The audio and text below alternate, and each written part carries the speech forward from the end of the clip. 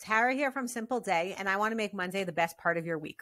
If you need help with a custom implementation, check the description below for a link to my website. What I want to show you today is how you can do a calculation in Monday.com. Now, only if you have the Pro plan or above can you add a formula column. So just make sure that you're on the Pro plan. What I have here is I have the number of hours that are billed to a client and the hourly rate, and then I want to calculate the total cost.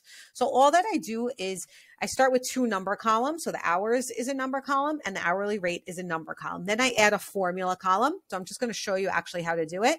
So I have a formula column, and in here you can see the functions and the columns. So I want to pick which columns I want to multiply. So I want to take my current hours, and I'm going to multiply them. So I'm just going to add that times the hourly rate. And now this is going to, once I hit save, hold on, okay. So you can see that it automatically calculated it. You see it's the same exact thing as this column. Now, if I hit on sum, I can change it to dollars. So all I did was multiply them.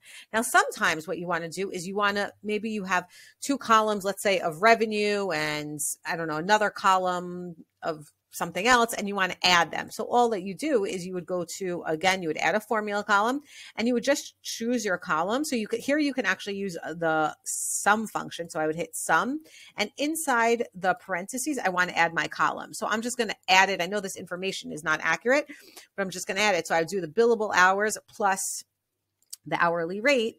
So that way we're basically adding these two numbers. I know obviously in this example, it doesn't make sense, but you got the concept that I want to add two numbers. So here you can see we're adding 30 plus 70 and we're adding it up. Sometimes people have like a metrics board where they count different metrics and then they want to add it up over time. So this formula column would be a great way to add it up.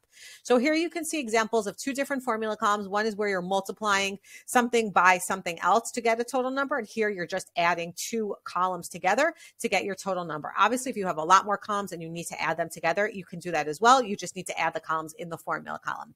I hope you enjoyed this video. If you did, like it below. Please subscribe below if you want to get more tips and tricks on how to use Monday.com.